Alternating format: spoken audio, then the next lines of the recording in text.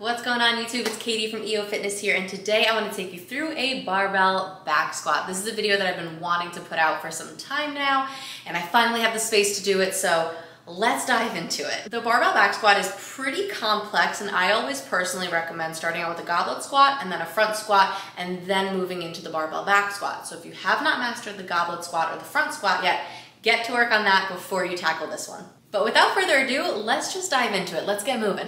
So first we have to set our rack up to our appropriate height. So we want this at about shoulder or rear delt height. So let's go ahead and set this up to where we want it. If you're like me and you're between rack heights, I always personally recommend having it lower rather than higher. You don't want to have to come up onto your tippy toes in order to unrack this bar.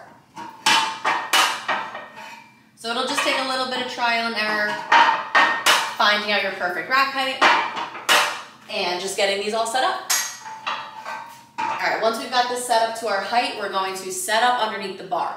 Now you can set up either high bar, low bar, or somewhere in between. Just find somewhere that feels comfortable for you. Now something important before we even get underneath the bar is your footwear. So I personally wear Olympic lifting shoes or squat shoes. You do not need squat shoes by any stretch of the means. You just need a stable foot. So if you are squatting in like a running shoe, I highly recommend against it. The squat starts at the feet. That is our base. We want the most stable base that we can possibly find. So getting something as flat as possible is going to help you out a ton in stability. So barefoot, Converse, Vans, or even an Olympic lifting shoe. Now setting up underneath the bar. We want to set up either on the upper trap, on the rear delt, or somewhere in the middle. Now, if you are somebody that is always like, ugh, I feel so much pain in my neck when I back squat, one, you probably have your bar set up too high, and two, you're probably not pinching your shoulders together enough to create a nice little pillow with the traps to actually support that bar. So let's take a look at what that looks like. Where you place your hands does not matter. You just need somewhere that's comfortable for you to actually get back into that position. I know people that squat super, super close. I know people that have to squat all the way out here. I'm somewhere in the middle. Just find what's comfy for you. So from here, we're gonna find our grip width. We're gonna get under the bar, and I'm gonna pinch my shoulder blades together. Okay, so notice how this makes a little pillow in the traps for me to perfectly place that bar on. I actually have a little meaty spot to place that bar instead of just placing it on the actual vertebrae here, okay? I wanna pinch my shoulder blades together, give myself somewhere to actually put that bar. You can have your thumbs unhooked or wrapped around, it does not matter, whatever is most comfortable. This is going to be a high bar position. This is going to be more of a low bar position. It's just about, again, finding what's comfy for you.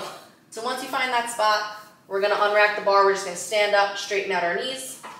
And I'm just going to take a couple of steps back. You don't want to walk a mile out of this squat rack. Just 2, 3, or 4 steps is perfectly fine. Now from here, I'm going to find what width I want my feet at and what angle I want my toes at. Now you can squat however feels comfortable for you. There is no one golden rule of how to squat. It is so customizable to you, your body, your proportions, and your leverages. So you can have your feet close, you can have your feet wide, you can have your toes straight, you can have your toes pointed out, or any combination of all of that. Me personally, I have a kind of wide, kind of normal squat stance with my toes slightly pointed out. This works best for me and my mobility. From here, I'm gonna make sure I have equal weight in the big toe, pinky toe, and heel of my foot. I'm gonna screw my feet into the floor. I'm gonna make sure my ribs are pressed down into my belly button, and I'm thinking about breaking this bar in half or bringing my elbows towards my ribs. I'm gonna take a big breath into the belly. I'm gonna hold it. I'm gonna squat all the way down, and exhale at the top.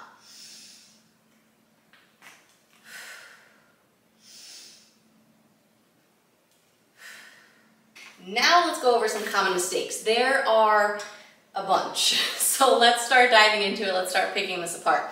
The first most common mistake that I see is people only sitting back. The second most common mistake I see is people only sitting forward. So let's look at those two and we will dig into them. So, people only squatting back stems from years and years and years, in my opinion, of people saying your knees can't pass your toes. Your knees can pass your toes. Please, for the love of everything, your knees can pass your toes. So, if you've been taught that your knees can't pass your toes, your squat probably looks a little something like this. And you say, why can't I get any lower? There's nowhere else to go. Yeah, because your knees have to move forward as well.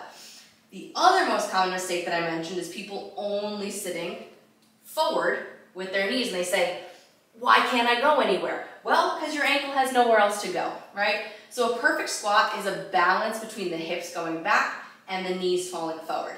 We need both of them in order to have a balanced squat. Let's get even more specific. In a back squat, we want our hips to break slightly before our knees. What does that mean? We want this to move before this, okay? So a lot of times I see people break at the knees and then try and sit their hips back and they're like, oh shoot, I'm still stuck, I still can't go anywhere, right? We want all of this to move before all of this. We gotta give this somewhere to go, okay? So it happens very fast. You may not always see it in real time unless you slow it down or unless you have an eye for it. But in slow-mo, it's gonna look a little something like this. Okay, so if you see right at the top, this moves first, and then the knees start to bend. Other more common mistakes, people only putting weight in their heel or people only putting weight in their toe. We want equal weight, big toe, pinky toe, heel, really focusing in on that tripod foot. And then last but not least is knee valgus. This may be something you can just think about and fix, or it could be something that oftentimes actually stems from the foot, but a lot of times is treated at the glute. It could be a weak glute medius, but more often than not, I see people pronating or falling to the inside of that foot, causing that knee valgus, but it's often treated up here and saying, oh, do a bunch of band walks and that'll fix it. Maybe, but we also have to take a look at the feet. So that is the barbell back squat. I hope that helps, and follow along for more.